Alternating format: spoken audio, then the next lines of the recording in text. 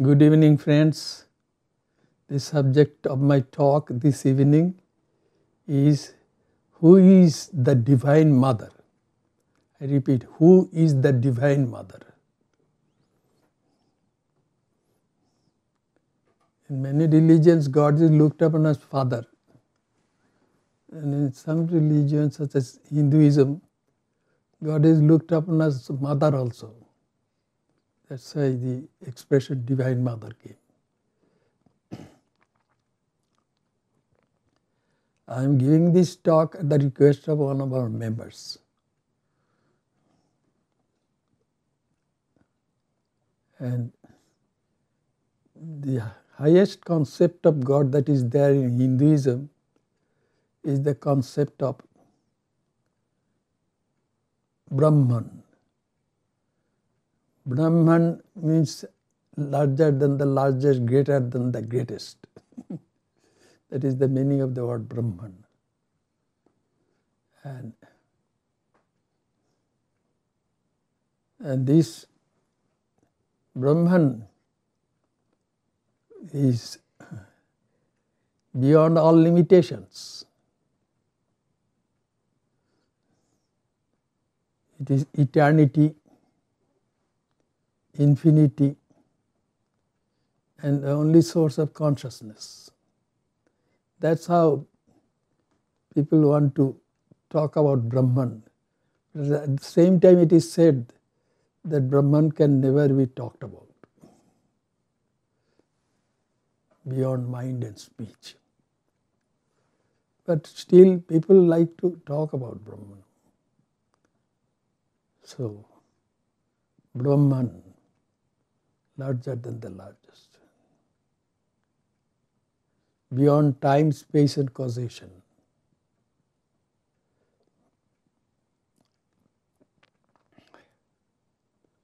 And Brahman is also called Satchidanandam in Sanskrit. Sat means existence, Chit means consciousness, and Anandam means something which cannot be exactly translated into English, but they have translated it as bliss. Because this world of time, space and causation is a world of pairs of opposites. If we know light, we know darkness also, and vice versa. Everything comes as a pair. So, Anandam, the ordinary meaning of the word Anandam is joy. So joy must have its opposite in the word sorrow. But Brahman is not like that, beyond the pairs of opposites. So the best word which could mean Brahman is the sense peace. In Sanskrit it is called Shanti, peace. What is peace? Well, let us consider a person who is suffering from headache, a severe headache. And then he takes a painkiller. After half an hour, his headache is gone. Now, he is in a state of relief from pain. Only from pain? No, from pleasure also. Because when he had headache, he was suffering. And now that suffering is gone. But is he enjoying now? No, he is neither suffering nor enjoying. It is a state of relief from both. Peace is something like that. It doesn't belong to any pair of opposites. So that is the concept of divinity. Then one may wonder why the idea of divinity as mother is there in Hinduism.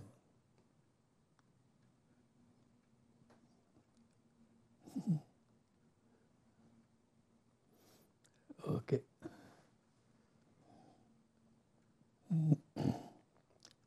In Hinduism, there are 6 systems of religious philosophy, and the oldest among them is the Sankhya school. That school says at the beginning there was Purusha and Prakriti. Purusha means the male principle, so to say, if I translate it correctly. And then Prakriti means Mother Nature. And Purusha is consciousness itself. And Prakriti is primordial matter. Very fine matter. We cannot even conceive of that fineness. That is matter. And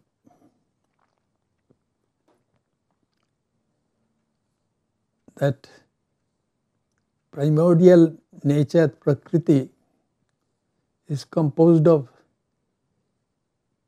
3 things. They are called qualities or gunas. That is Sattva, Rajas and Tamas. When this, I'll talk about that a little later. That's why Prakriti has got 3 gunas. But Purusha is beyond those 3 gunas.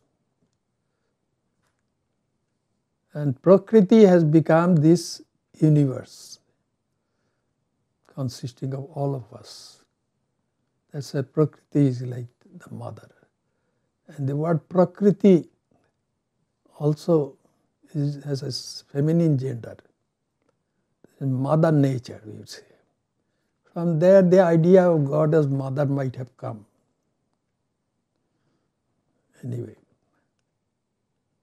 And Prakriti borrows consciousness from Purusha and becomes conscious, and as soon as it becomes conscious, it starts evolving. First, it evolves as the cosmic mind. And when the mind is there, then the cosmic ego appears there, then cosmic ego. And then from that cosmic ego come 5 sense organs, which they are. That means the eyes, the ears, the nose, and the tongue, and the skin. These are sense organs, 5 sense organs. And then 5 motor organs also, Prakriti becomes. Motor organs is the organ of speech. The organ with the help of which we grab things, that means our hands. And the organ which helps us to move around, that is our feet. And the organ with the help of which the food that our body has digested goes out. That means the anus. And then the other organ is the organ of reproduction. These are called 5 motor organs. So Prakriti becomes all of these things. And then also very 5 subtle.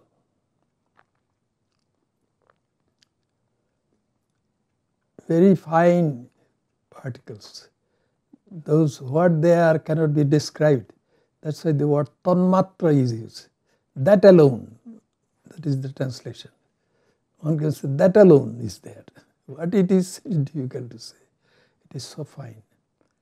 And from those tanmatras, they evolved into 5 things. This earth element, water element, fire element, air element, and the sky element, that is also considered an element, sky. Shiti, Ap, Tejas, Marut and Bhuma. So Prakriti is the mother of all these things, because from her all these things have come. That's how most probably the concept came that God can be mother also. Then again, in other schools, they talk about God, who is the creator. He has created this world. And the creative power, God, Ishvara is called. And God has creative power. And creative power in Sanskrit is called Srijani Shakti. And Shakti has feminine gender. That's why this idea of Divine Mother came. The creative aspect of God is called the Divine Mother.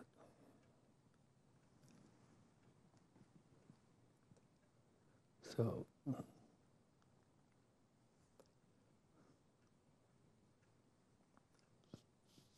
the other day somebody was talking about the Divine Mother Kali. Divine Mother Kali. Why that name is given? Yes. Brahman is eternity. That is endless time. And then from that the word Kali has been produced, who is eternally present. And those who talk about the Divine Mother Kali and other deities as they are called, I should tell them that it is that Satchit Anandam Brahman, that means impersonal divinity, does not have any gender or anything. But when with our finite minds we try to conceive of that impersonal divinity, then our finite minds go on projecting limitations which are there in these minds. It is like a sky, its color is greyish, because a very thin layer of cloud is there. And then some people are looking at the same sky using some colored eyeglasses.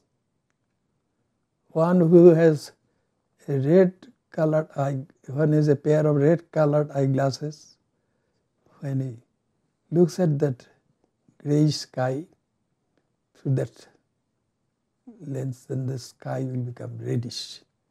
Another person has green colored eyeglasses. To him, this grey sky will appear to be greenish. So that's how the same sky is not changing its color, but these colors are being projected on that sky. So also human minds, there are limitations. When they try to think of that infinity, which is divinity, then they project some limitations on that. And then that infinite Brahman becomes a father, a mother. These are all projected by human minds. And also a child or a friend. And all these ideas are accommodated in Hinduism. So one can look upon God as father, one can look upon God as a friend, one can look upon God as mother, one can look upon God as a child also. In Christianity, God is looked upon as father.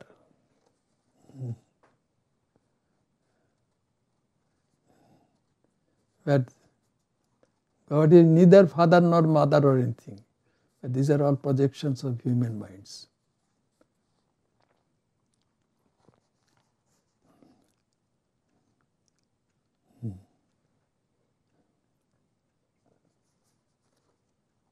So that lady asked me about Mother Kali. Mother Kali is no other than Brahman appearing as a mother. And her complexion is extremely dark.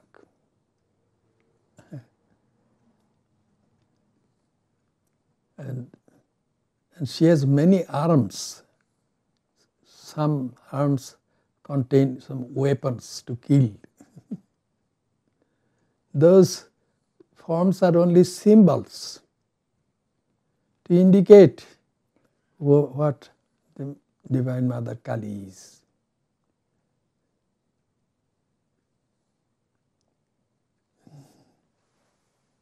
So, in one arm she is destroying, in another arm she is saving. Because if we look at the world, we will see that creation, preservation and destruction, they are going hand in hand. So, those arms contain some weapons showing that she is killing. Then again another arm is there to say, no, she is saving those who are being tormented. And there is another arm where the hand is giving boons to people. So all these signs and symbols are there. That's why if you see the image of some female deity or male deity in Hinduism, then those images are only symbols. They know, the Hindus know that the image is not as God really is. Symbolize.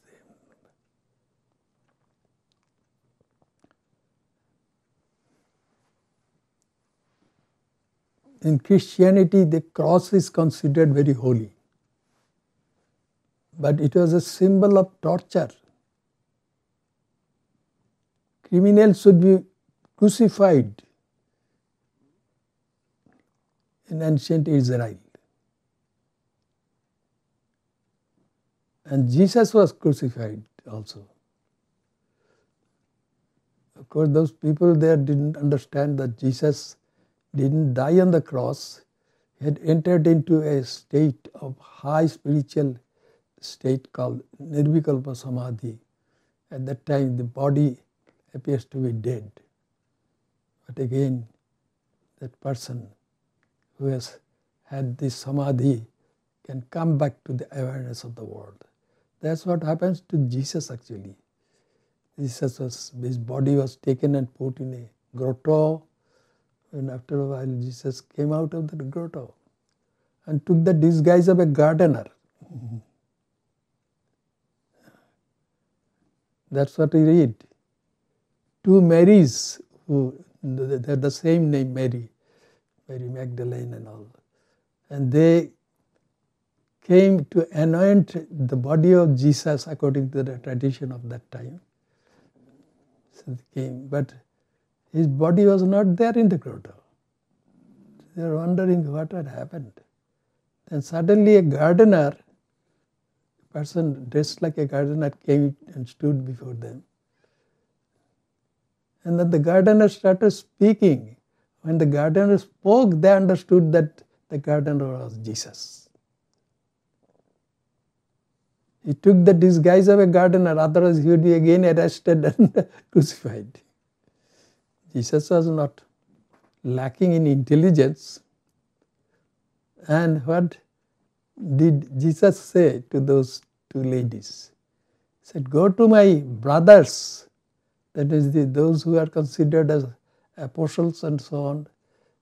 Jesus would not look upon them as his disciples because As a divine incarnation, he did not have the idea of a teacher. God was the teacher. That's why he called friends. Go there and tell my friends that I shall meet them in Galilee. That's what Jesus said.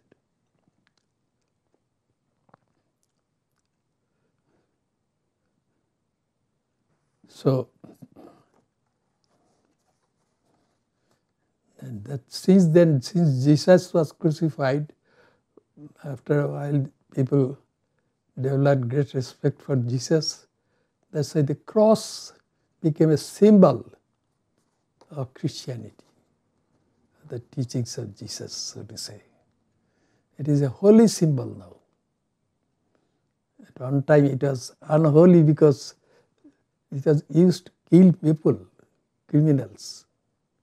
They would be nailed to the cross. The cross was vertically put on the ground, and then the hands and feet and the navel and all these are all nailed to that cross. And so that person who will be in the cross will slowly die, suffering excruciating pain. So it should have been the symbol of torture, but no, it has become a symbol of holiness because it is associated with Jesus Christ. It symbolizes Jesus.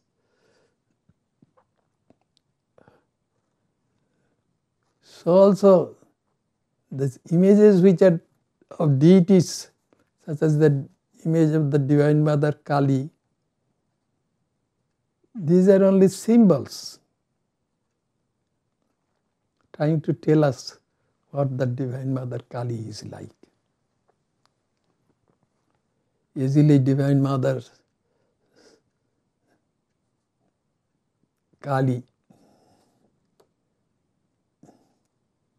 is worshipped in India by many, and she is no other than divinity. And Sri Ramakrishna, a divine incarnation, he said about the Divine Mother Kali, Mother Kali is dark, only seen from a distance. When you come closer, she is colorless. That means you come to know that she is divinity itself. Then you go beyond the symbols.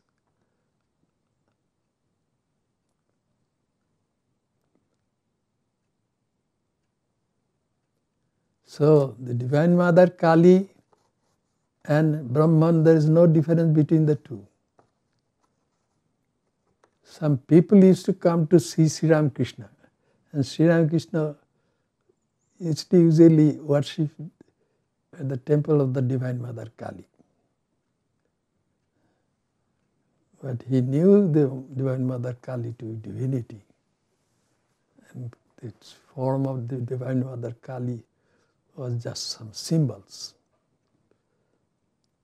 And I should mention here one thing, that is, in India, certain deities are worshipped using images, and after the worship, the image is taken out and thrown into water. That means it is no longer needed. That is the idea. That is the implication. So, Sri Ramakrishna worshipped the Divine Mother Kali, but he knew her to be no other than divinity. And some people who believed in only that impersonal divinity, and they belonged to a reformist group of Hinduism called Brahma Samaj. They used to believe in Brahman only, and no other deities or anything. And one or two leaders of that group came to see Sri Ramakrishna, and they would not believe in worship of God using images. But Sri Ramakrishna made them understand very clearly that these images are not God, and there is only one God.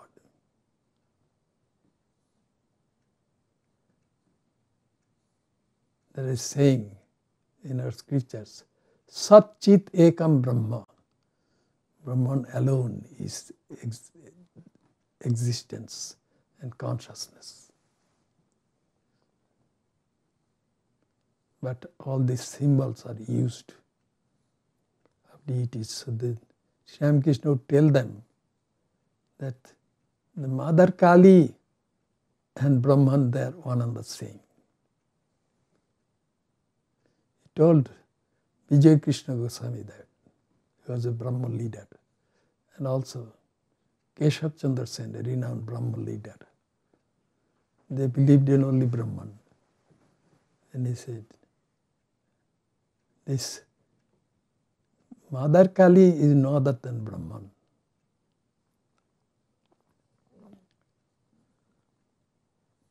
In fact, he repeated in his own way some utterance that we have in Rig Veda, that ancient scripture. Ekam sat vipra bhuda vadanti. There is only one reality, one truth. And the sages call the same truth by different names. They gave different names of deities and all. But the divinity, the truth, there is one.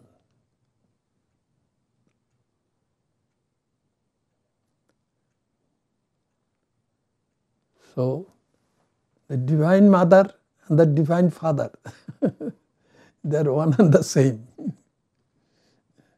Same Brahman divinity.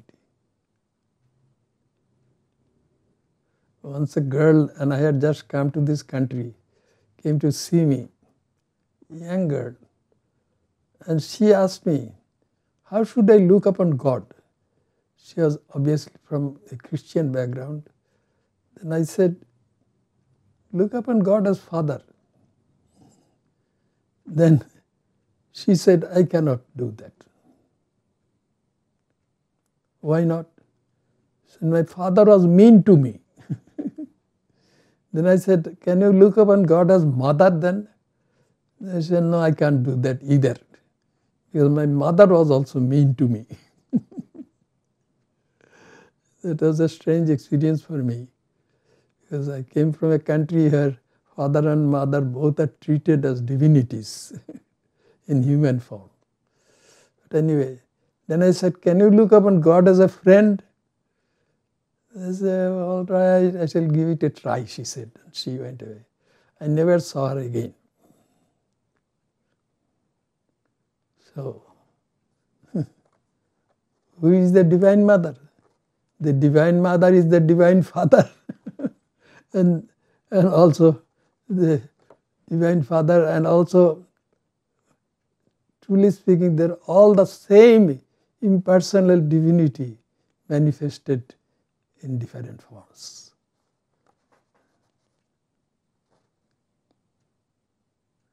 That's what I know. So, who is the Divine Mother? The Divine Mother, in the ultimate sense, is no other than Brahman.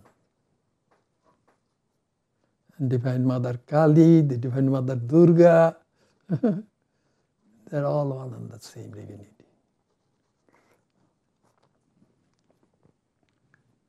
Well, this is a holy occasion. I've talked about divinity. So let me pray to God. God, please give us peace.